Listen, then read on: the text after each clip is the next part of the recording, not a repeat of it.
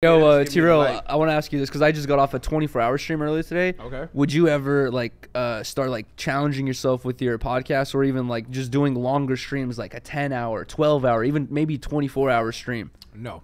I got kids. I'm tired as fuck. Yeah. I forgot. I'm exhausted. Yeah, you have. You know what I'm saying? Y'all niggas single, so you could do that. You know what I'm saying? Like single. Oh, sorry. I mean, you got 9 bitches. I mean, 9? What the fuck? You got 9 bitches live with him. No, hey, what's up with this? I know. Yo, chill. Go over there. He got a new bitch. Look, he the real passport boy. What? Oh no, bro, it's not a TRell visit unless Riley and I get in an argument after. Hey, you know somebody else? Bro, you got what? You are. Somebody tried to say that too. You are. No, that's cap. Why? Because I didn't go to Switzerland to meet her. She came here. She's the passport girl. Sure, wow. let's run with that. Sure, I never went to Switzerland to meet her. The first time I went to Switzerland is when I moved there. Facts.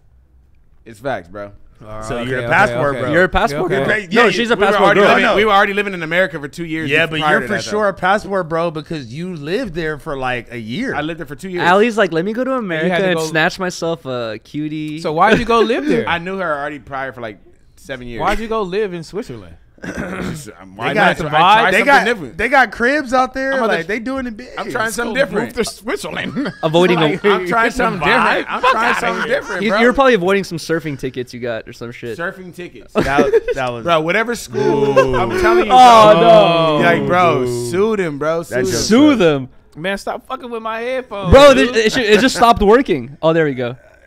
That nigga, I feel like you made it not work, and then now you made it work. There you go. Okay, I mean, how does it feel to be over here, you know, every Thursday, you know, just doing your thing, you know, like with a real podcasters, you know, the whole vibe going. It's just like a real vibe here. No, exactly. This shit is like, bro, I've said this before many times where like I've started my YouTube channel a long time ago, and the one thing I've always wanted was like, you know, I had my group of friends already from, you know, skateboarding in my past, but like they're not content creators, not into YouTube. Like I talk to them about YouTube, they're like, they think it's cringy and shit. So it's nice to be surrounded by people who are into the same shit. We're all content creators, and we can like have, you know, discussions where we like understand what the fuck is going on. So you love it here the most? That's what I'm asking. Well, compared to other places, like like this should be like the #1 spot. Well, I love it here. Well, you know, out of other places I've worked, I definitely feel like this is where you fit in the most, right? You know, I'm respected on a higher level. Well, bro, you gotta think about it, bro. You literally are single-handedly responsible for us being on live stream.